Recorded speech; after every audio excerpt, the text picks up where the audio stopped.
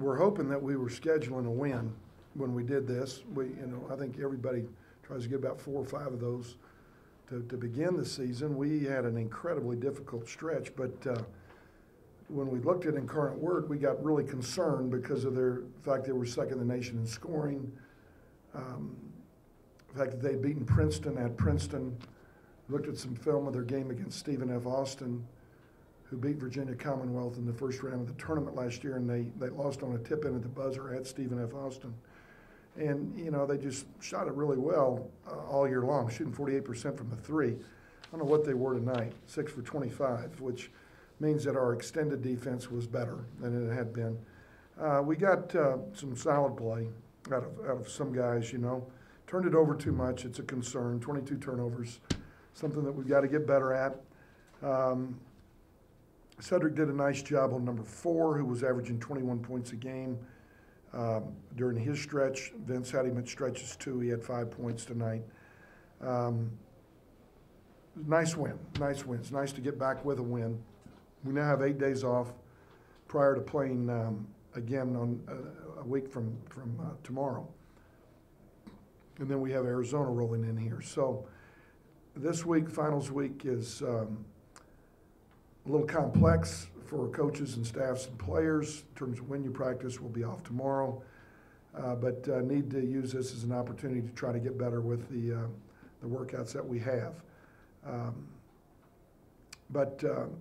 I like the fact that we were able to get Lou some minutes, Omega some minutes, Irvin Morris some minutes, Hooper Vince some minutes tonight, because we're going to need all those guys throughout the course of the season. And that was the intent of the game, but got a lot of respect for what they have done with their program here in 2 short years. Coach Burmeister done a fine job. Any questions? I feel like your defensive principles kind of got the offense going early in the game? Well, we extended really well, and to one of the great three-point shooting teams in the country, and didn't give them the looks that they were accustomed to getting. Do think it helped us, and then our size advantage, our talent advantage, helped us on the boards, where we had a dominance on the glass, which was really encouraging. Pretty exciting to see Omega and Stalwart kind of lead that little stretch there where Vince is with alley-oop and they're kind of getting up and down. What do you think about their play? Yeah, well, they're both really good athletes, Omega and Lou Stallworth, and they're learning. They're going to be so much better a year from now than they are this year.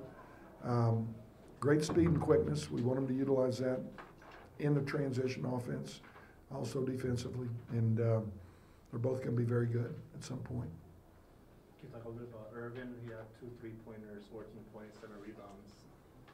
Yeah, he had our only 2 threes. He made them in the first half. Irvin, I can't figure out why he didn't play much at Kent State, and in fact didn't play at all. He was their 13th man. Looks to me like he's got some talent. JUCO guys are not really unlike freshmen when they come that first year. It's a transition for them, better athletes, better speed, quickness that they're playing against. They're generally better the second year. But he's really helped us in stretches, and we think he's going to be a very fine player before he leaves. He's got a lot of, he can drive it, can shoot it, and does some nice things. What does a performance like this tell you about your team this early in the season? Well, I don't know that you learn as much as you do when you're playing against Washington, when you're playing against Xavier. But what you do learn is about guys that aren't getting the minutes that they're getting in those games. And winning is healing, and when everybody's playing and contributing and guys are pulling for each other, then that's also heals the team as well. Turnovers don't help teams, and we've got that was our highest turnover margin, and credit Incarnate Word for forcing a lot of those tonight. 48 points in the game, Coach. You wonder where the offense. Yeah, and that's the way it should have been, Fred. With the size advantage we had, and that was our intent from the start, is that we're going to go in there and we're going to keep going in, and we can't throw it in. We're going to go drive it in, and force them to either foul or dump off and go take shots. That's why we only took 9 threes tonight. What are some things that you are looking to clean up for next game? Well, the turnovers, they jump out at me right now. I'd love for us to get better in transition offense. I thought our 3-on-2 and 2-on-1 situations tonight were just deplorable, absolutely deplorable. We should have put 100 on the board. But we had so many of those situations that we just gave away. Everybody will go home and remember Vince's big dunk, but I remember the other 9 opportunities that, you know, we booted out of bounds or didn't finish the shot. So those things that we'll spend time on, and valuing the ball and offensive basketball, and we're going to try to work on our conditioning a little bit better. We got a lot of things we can work on. Talk about Southeastern Louisiana next Tuesday. Well, you know, their coach is really good friends of my nephew, my sister's son. So I followed his career since he was 22 years old. He's called me 25 times about wanting me to hire him, and I never have. So I'm sure he's going to try to take it out on us in the game. The guy is a terrific young coach, and the kind of coach that I have a lot of respect for, because he paid his dues at the high school level forever and was regarded to be in the top 2 or 3 coaches in the state of Mississippi by all accounts. Anybody you ever talked to, Richard Williams helped tutor him. Richard took a team to the Final Four at Mississippi State. He left there and he got an opportunity at Jones, Mississippi Junior College. And in the history of junior college basketball, no Mississippi team has ever won a JUCO title. And he won a junior college title in his 2nd year there, so he obviously knows what he's doing.